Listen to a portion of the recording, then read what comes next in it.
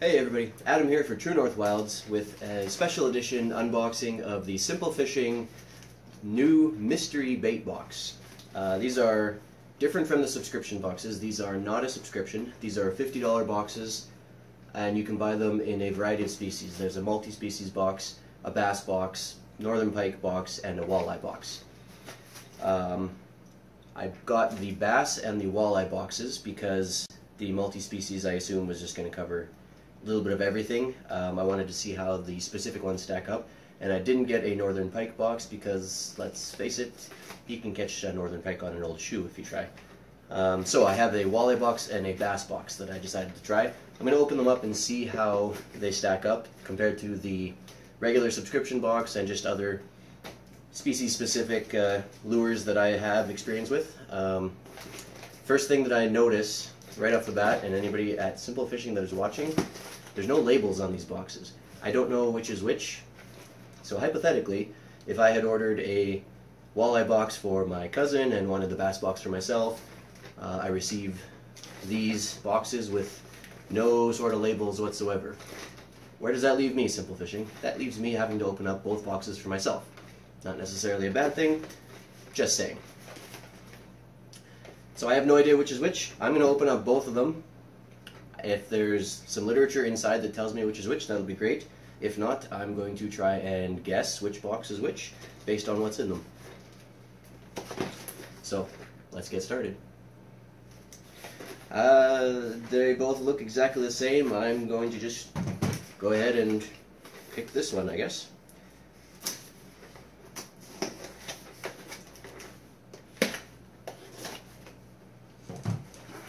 So these are, I should point out, these are big boxes. They're thick. They're not like the regular subscription one. They are, holy crap, they are packed full of stuff. So, got some stickers and some literature and stuff, which I'll look at afterwards. All right, we have Big Diddy Baits LLC. Big Diddy Baits. So this is similar in color and similar in the red sparkles, just a slightly different shape from some of the grubs that we just got in the subscription box. Not really much for scent that I can smell. Doesn't mean it's not on there, it's just that I can't smell it. So these have a nice shape to them. They got that nice ribbed body, and they got the wide tail on them, which is a nice shape, and it's all, the tail's got that serrated sort of look to it. Should be pretty good action in the water. The plastic feels not too bad. It's a little bit softer than I typically like, but the shape is nice, the color's nice. I think that'll work fine. This could be walleye or bass, I'm not sure, so I won't make a guess yet based on that. Next thing we have, okay, I'm gonna guess based on this. Maybe. So we have a Cool Baits lure company. We have just it's a little jig head, 3/16 ounce jig head, and it's got the little blade on it. So this is kind of a normal thing. You can jig for bass, you can jig for walleye. I want to say I'm leaning more towards the walleye right now, but that could be for bass as well. But it's a nice jig head. It's got a decent color. The blades on the jig heads I don't usually have a lot of success with, but in the right applications they can be pretty good. So it's got that nice sort of blue and silver color. So nothing wrong with that. Cool Baits Lure Company, trailers drop shot. So these are some nice plastics. Again, no scent that I can detect. Doesn't mean it's not there. They got some sort of a coating on them, so I'm assuming there's a scent. And they're this nice sort of two-tone, clear whitish color on the bottom, and then sort of a green, nice green on the top. It's also pretty transparent. So these are just a basic sort of rubber shape, like it says right on the bag. Trailers drop shot. I don't see how those would be a bad thing to try out. And again, bass or walleye. I'm still kind of leaning towards walleye. but we'll see what else we got here. Okay, we got a Rapala skitter pop. These things are cool. These are surface baits. So that pretty much confirms it for me. This is not a walleye box, this is the bass box. So this is a surface popper. It's a Rapala, obviously it's going to be good quality. It's got a nice color to it. It's got the feather on the back treble hook. It's got that nice popper shape on top. So this is something that goes along the surface, pops against the surface of the water. Bass come up and grab it from underneath. The color is just called shad color, but it's got that nice sort of a pink splash on it. So that should be fun. It's a good size. It's got a good weight to it. Got another surface lure. So this is a frog, surface frog. These frogs are rubber and they got a little bit of a weight on them, so you can actually cast them. And you, same as the skitter pop, you walk these along the surface from lily pad to lily pad, you know, over top of weeds, over top of rocks, anywhere you think that the bass are going to be feeding. They'll come up to the surface and grab that. These are a lot of fun. Some Vector wide gap hooks, 10 size 3, basic terminal tackle. So it's always nice to get some of that. You can never have enough basic tackle. Oh, these look good. Imperium baits. Warning, not for human consumption. You think? These definitely have a scent to them. They got that sort of spicy licorice scent that seems to be common. These are fantastic. I really like these. I've really been getting into using this sort of style of worm with different types of rigs. Just on a jig, on a wacky rig, Carolina. They really seem to work well around here. So it's got that nice olive green color on top. It's got red sparkles, white bottom. It's got a really good weight to it. It's a really nice firm rubber. It's a good size. Happy for that. And the pack has a lot of them in it, which is always nice. Definitely will be using those. Bass Attacker infused with bass fuel, whatever that is. So Bass Attacker brand, plastics again, and some more worms. These are just more your basic skinny worm. It's more of a natural greeny brown sort of color. Got some black sparkles in there. Thin, feels pretty solid as far as the rubber goes, but sort of your basic worm. Nothing wrong with that. The Live Target bait ball, thread fin shad colored. So this thing is big. Live Target, of course, it's a good brand. I have a number of Live Targets. I don't have these bait balls yet. Well, I do now, I guess, but I haven't used one of these before. Ooh. So it's got a big rattle in there. It's got a big, whatever, ball bearing or whatever they use in there, but that is a big thump. That'll make a big thump in the water. So it's this bait ball. It's, as you can see, it's meant to imitate a small school of fish to trigger that attack. It's got some nice color. Got the blue on top. The fish themselves are sort of a yellowy body, and then the silver sort of base color. This will dive down pretty well. It's got that nice big lip. It's a wide lip, so it'll catch a lot of water. It'll dive down pretty quick, and that big thump in there as it's diving and as it's bouncing off rocks and debris on the bottom, that'll be making a lot of noise. So I imagine that's going to work quite well. It's big. It's got some heft to it. I like that. All right, the last product that we have in the box. Bass Attacker Bass Fuel. So this is what those other plastics were apparently infused with. Non-human consumption, of course. Doesn't really say much about what it is. I'm assuming it's just a scent that you would rub on your plastic or rub onto whatever. Let's see what we got here. Ooh, that is a strong smell. That is a strong garlic smell, is what that is. And that's not uncommon to hear about around here, actually. I know a lot of people that use just garlic to give some scent. So it's got this little dabber on the bottom, so I imagine you would just dab it onto whatever you want to apply the scent to. That is a strong garlic scent. We got our Cool Baits Lure Company sticker, simple fishing sticker, of course. And we got an envelope here with something in it.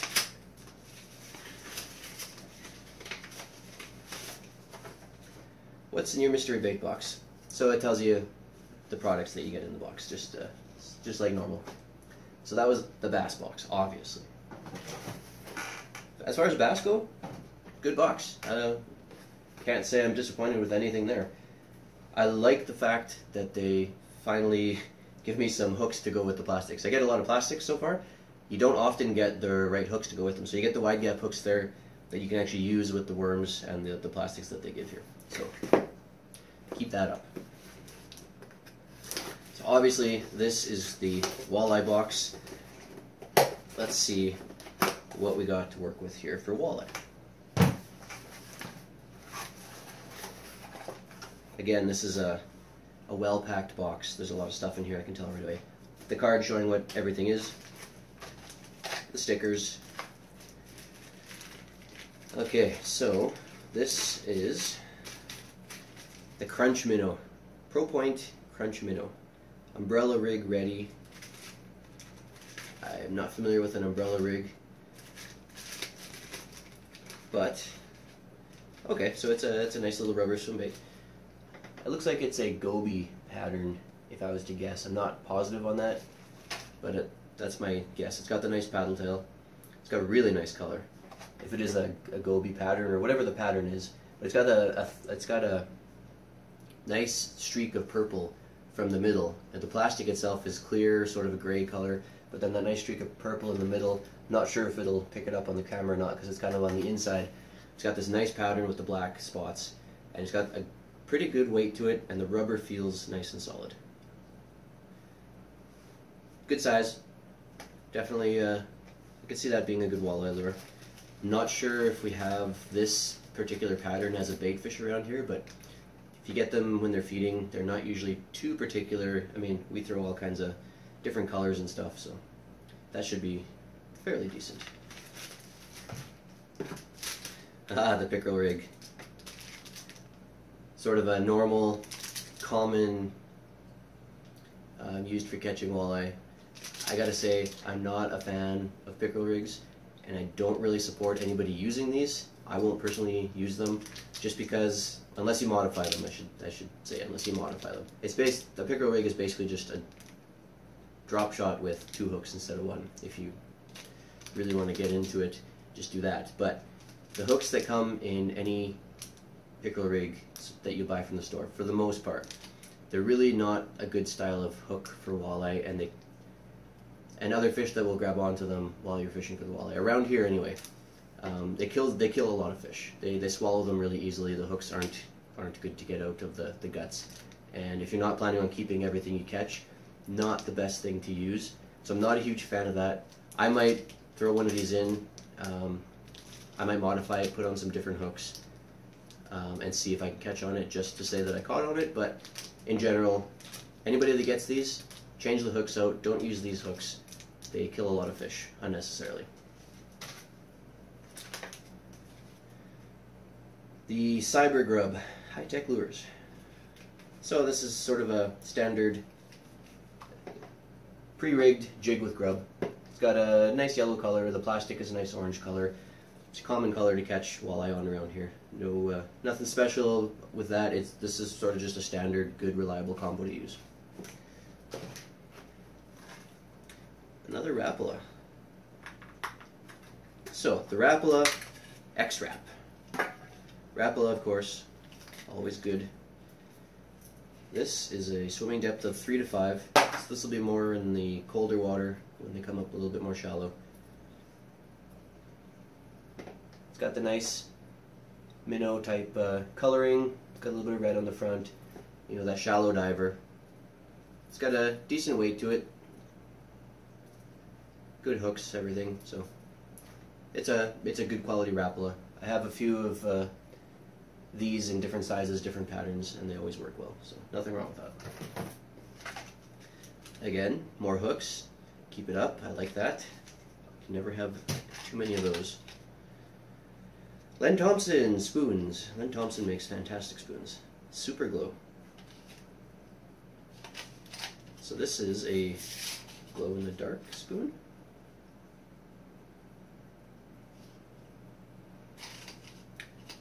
I'm assuming it's a glow-in-the-dark spoon. It is the Len Thompson Super Glow. It's kind of got that white color that glow-in-the-dark stuff usually has. Got the 5 of diamonds pattern with the orange, which is good. It's a decent size. For the small size of it, it actually has a bit of weight to it. The spoon is nice and thick, so you'll be able to actually cast that a decent distance and let it sink a little bit, despite the fact that it's a bit of a smaller size. But if it glows in the dark, like I assume it does, it's got some nice sparkle in there, that orange pattern. Be able to catch some walleye on that, and most likely I'll pull up a lot of pike on that too. Some swimming grubs. So again, sort of a old faithful jig with a grub. They just come pre-rigged. Good color, orange, chartreuse jig heads, and mix of an orange and greeny type color of grub. They give you some knot information how to tie them on the back. Again, sort of standard, nothing special, but these things are proven, they work, so happy with that. So, Havoc Hot Mess 4-inch smash tubes. I don't have anything quite like this. I don't really, I haven't used tubes much. I've just never really had the opportunity. These are a nice pink color, so it's the right color. Gonna get some action out of that. They're a good size. They're salted. They got some scent to them. So I'll throw a jig inside there, or I'll throw a hook in there and see what I can catch on those. I don't imagine that it'll be too hard to catch anything on those. That's the color's right. I've heard good things about using tubes like this. I just have not personally done it yet, so looking forward to trying that out. Lunker Hunt bento baits. I have a couple of these in different patterns, and different sizes. These things work well.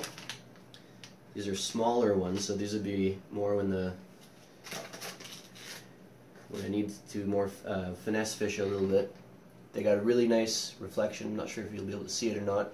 They got a nice tail action, the red tail to simulate that sort of injured prey fish. They got a nice little perch pattern, and just an overall good shape. So I'll throw a small jig head on that, and those should work pretty well. They got the really nice reflection on the inside as I'm looking at it now. They got the foil or whatever it is that they put in there, and it is reflecting a lot of light. So that'll be good for dropping down a little bit deeper or some darker water, attracting some things to come up towards it. And last in this box, we have the Sebile Action First, the Swingtail Minnow. Swingtail Minnow. I'm not familiar with this brand of lure, but this style of crank is pretty familiar to me. It's a jointed. It's got the box is jumping around. So it's got a nice sturdy joint. It doesn't have just the one hinge in the middle like a lot of them do. It's actually got 2 hinges, one on top, one on bottom. So it gives it some good back and forth action, but eliminates a lot of that up and down and just makes it a little bit more durable. So that's pretty good. Good to see. It's got a nice diver there. It'll go, I'm assuming, it'll go down 6 to 8. Doesn't say on here. Doesn't, it does say. No, it doesn't say. So this is cracked fire tiger color, but yeah, it doesn't say exactly what the depth it'll go. I'm assuming 6 to 8, just based on the bill there. Nice color, fire tiger. I really like that. One thing you don't see on a lot of fire tiger is that top pattern with that really bright contrast, black and green. I don't see that a lot.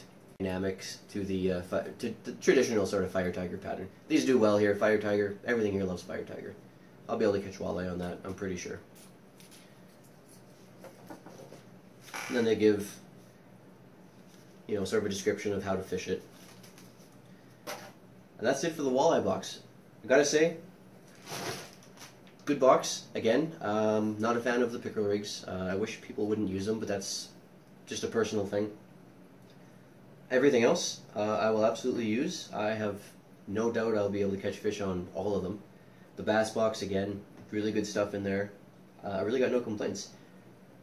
This is something I'll probably get more of. I think this was worth it. I think if you are looking to target a specific species, this was a good example of species-specific boxes. So well done, Simple Fishing, on that. For your first try at it, I would say you succeeded. I'll most likely try it again. I don't think I would try the northern pike. As I said, any of this stuff that I just pulled out here will catch pike around here.